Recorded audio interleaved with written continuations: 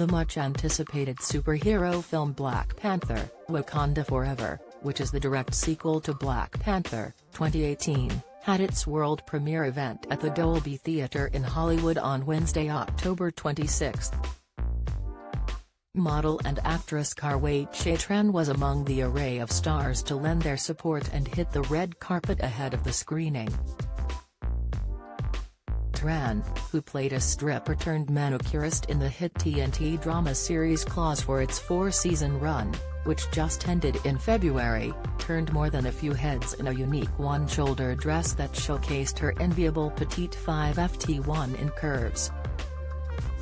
Tran, 34, stepped out in front of the photographers lined up for the pre-screening festivities in a golden-orange dress that covered most of her left leg while exposing much of her right one.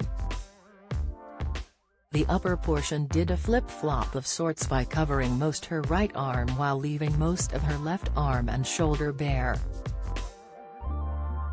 In a perfect match, the Los Angeles native also donned a pair of strappy golden heels that wrapped up around her ankles and calves a few times.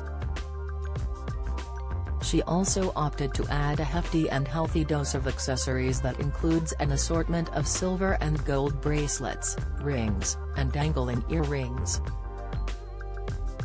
Rounding out her overall look, the model and actress had her raven dresses styled in rows of braids that were pulled back off her face with a ponytail.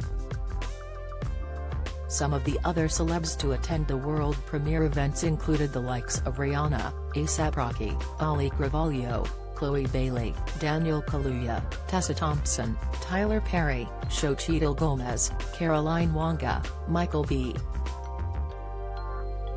Jordan, Michaela Cole, and Daniel Kaluuya, among many others.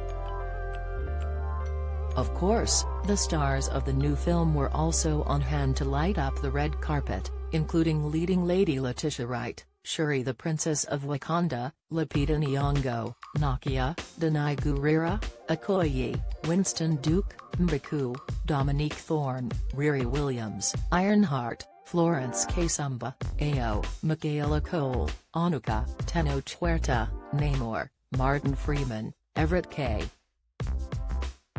Ross, and Angela Bassett, Ramonda, and the film's director Ryan Coogler. Isaac DeBencole, Dorothy Steele and Danny Sapani are also among the cast to reprise their roles alongside such other actors as Mabel Cadena, Alex Livaneli, Kamar Usman, and Richard Schiff.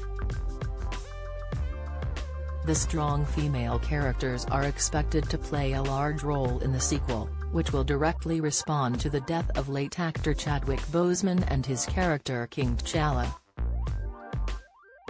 The acclaimed actor passed away in August 2020 after being diagnosed with colon cancer 4 years earlier.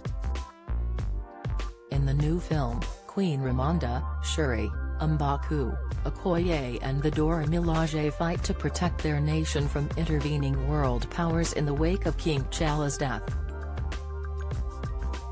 When Namor, king of a hidden undersea nation, alerts them to a global threat and his disturbing plan to thwart it, the Wakandans band together with the help of war dog Nakia and Everett Ross and forge a new path for the Kingdom of Wakanda. Black Panther, Wakanda Forever will be released in the U.S. on November 11 as the final film in Phase 4 of the MCU.